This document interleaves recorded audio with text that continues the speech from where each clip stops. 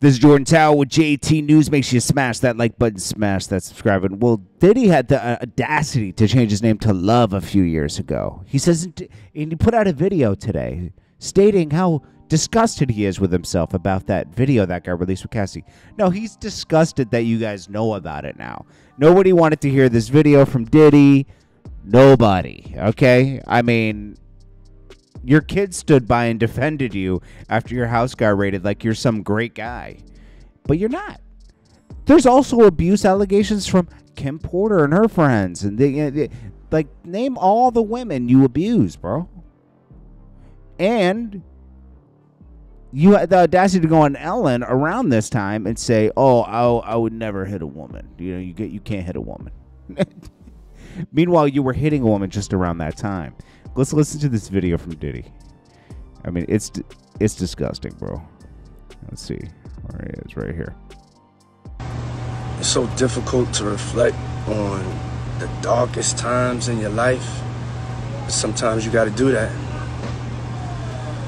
I was fucked up. I mean, I hit rock bottom. But I make no excuses. My behavior on that video is inexcusable. I take full responsibility for my actions in that video.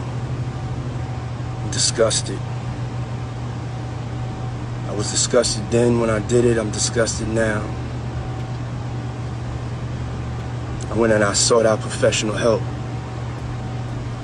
I had to go into therapy and go into rehab. Had to ask God for his mercy and grace.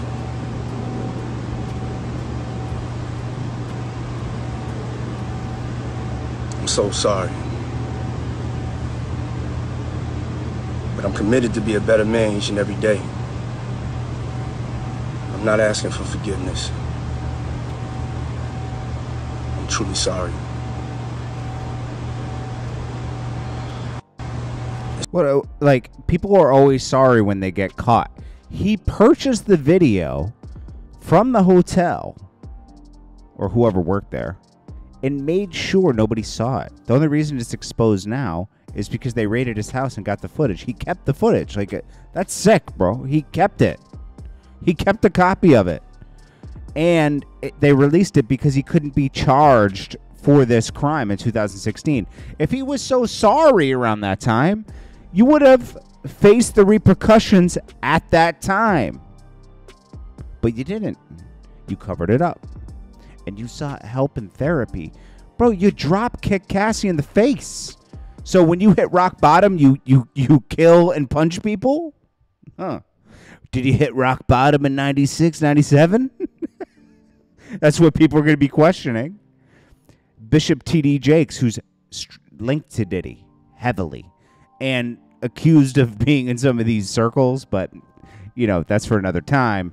And Cat Williams, if his prophecies come true, T.D. Jakes is next on the list for investigations. Requests that came in over social media that I happened just to see as I was coming to church. And the woman said to me, would you please pray for women who are living in danger in their own house?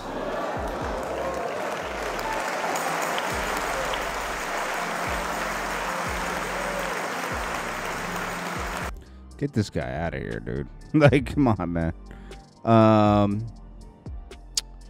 Denalea says she's done.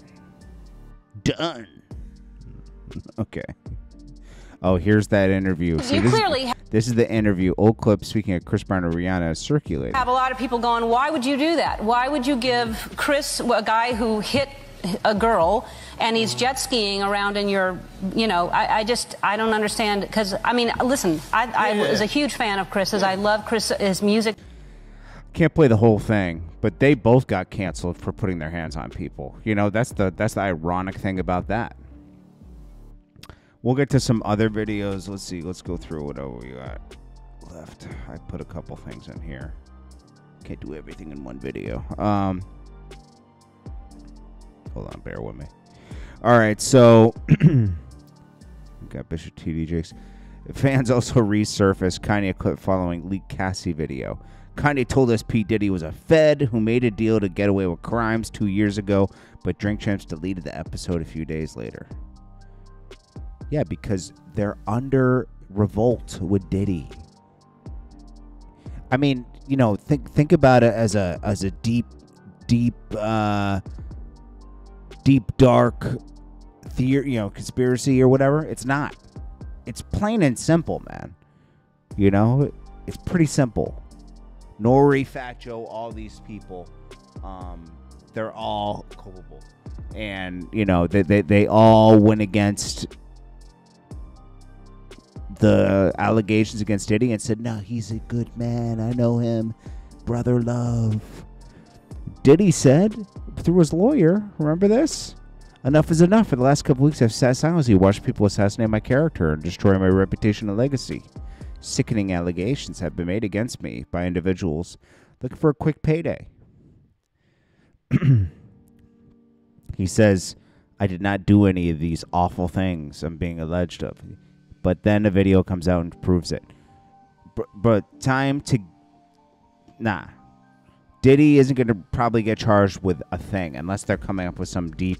You know, sometimes they find a way to get rid of you. Remember Bill Cosby? They wanted him to pay for old crimes, right? So they'll find something to charge you with. And I think I think Diddy knows his time is up. That he'll do some time. I don't think he's going to do that much time. We'll see him do like a few years maybe. But maybe nothing.